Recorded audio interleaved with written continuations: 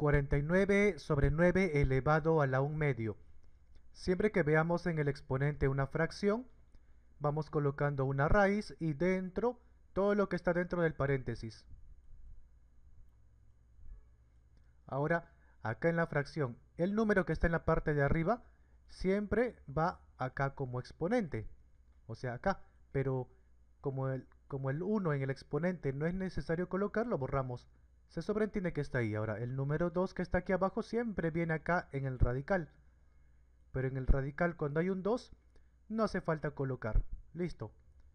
Ahora, raíz cuadrada de 49. Primero, a ver, busquemos dos números iguales que multiplicados te dé 49. 7 por 7, 49, ¿verdad? Y listo, aquí están esos dos números iguales, o sea, salió con el 7. Así que acá vale 7. Ahora debajo, dos números iguales que multiplicados te dé 9. Sería 3 por 3, ¿verdad? Porque 3 por 3 es 9. O sea, sale con el 3. Respuesta final.